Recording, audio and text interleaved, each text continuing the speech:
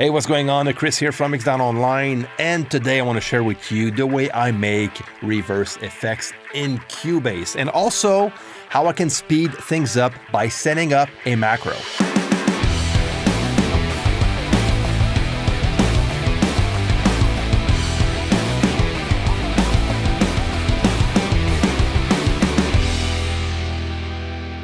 Alright, so now if you're new to this channel, feel free to subscribe, to click the notification bell so you don't miss anything. And for all of you, if you enjoyed this video, you think the video is helpful, share and like. Okay, now let's start things up. Reversed effects are very common.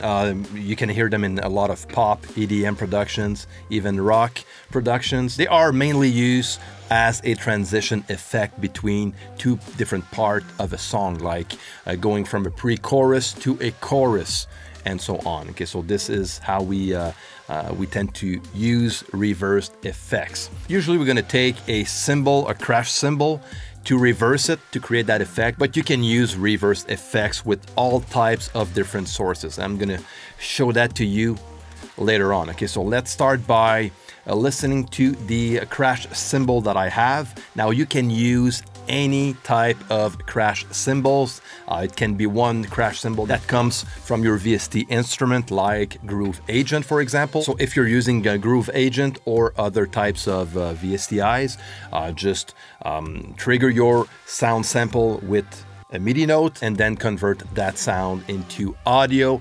So you'll end up with an audio event like I have right now.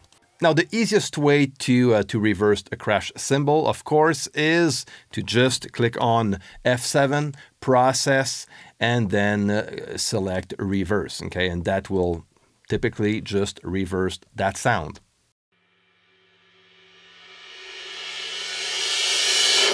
That's okay, but I like to go a step further. So I'm going to go back one step. So first what I'm going to do here is to record some audio. Actually, it's going to be empty because there's nothing recording. But the goal here is to extend the audio event so I get a bit more of what comes before the actual cymbal hit. And then I'm going to click on audio and go down to bounce selection, click on replace. And there you go. Now there's a reason why I do so, and you'll see afterwards what that does. Okay, compared to what we have when we just reverse the cymbal. Okay, then what I'm going to do is open the direct offline processing. Click on process like we did earlier, and click on reverse. Then I'm going to add a plugin, and I'm going to add a reverb plugin. All right, I'm going to select this one. I love this plugin, so I'm going to use this reverb. You can use any reverb that you want. That doesn't matter. Then I'm going to reverse that entire thing one more time. And this is what I am going to end up with.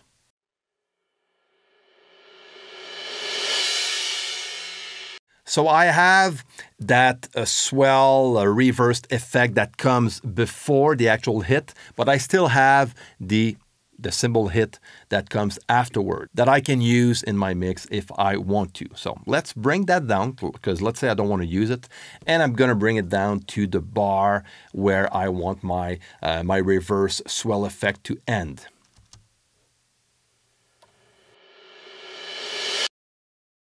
Now I can hear that sucking feel right at the end of the reverse effect, which is quite nice. So it adds up to the entire transition. So let's listen to that in context.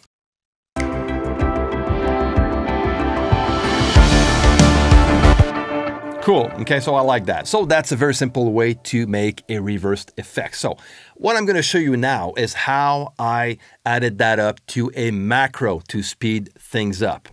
So let's go in on Edit, down to Key Commands. And now I have my Key Commands window. At the bottom, if you don't see that part of the window, just make sure that you click on Show Macros at the bottom, and then you'll see all the macros available. Now I have one that is called Reverse Reverb, and that one is the one that I made myself, and I'm going to just explain to you what I did here, okay? But I'm going to leave those steps in the description of the video in case you want to create yourself a macro to make a reversed effect. So first what I did was click on Transport Locators to Selection. Okay, then mute events. I'm going to show you why afterwards. And then duplicate tracks. Then select all on tracks, unmute that event, convert to real copy, which is basically the bounce selection.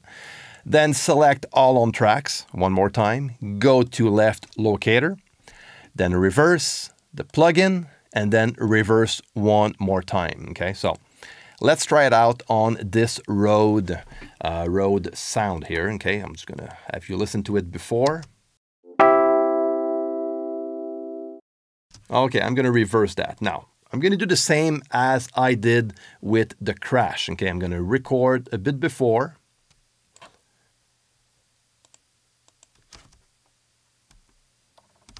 And I'm just gonna copy paste that one at the end here so I get a bit more release. Okay, I'm gonna select all of those events and then bounce selection. I have a keyboard shortcut, so this way it's faster.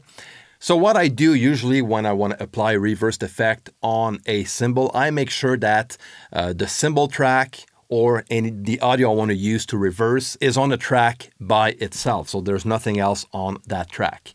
Then what I want to do here is to select the event I want to apply my macro on and also the track. Okay, so I'm going to select both. And then I'm going to go up on Edit, down to Macros. And now I'm going to see my reverb macro. So I'm going to click on that macro, and that will make the entire process without having to do everything manually. And there you go. Now I have my reverse Rode sound. Let's have a quick listen.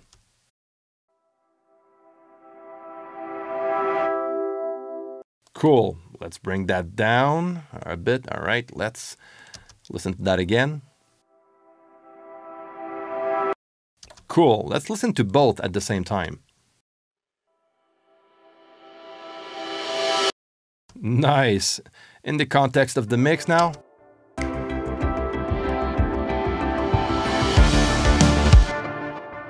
So there you go. This is what the macro did. It first selected the left and right locators to that event, okay, the selected event.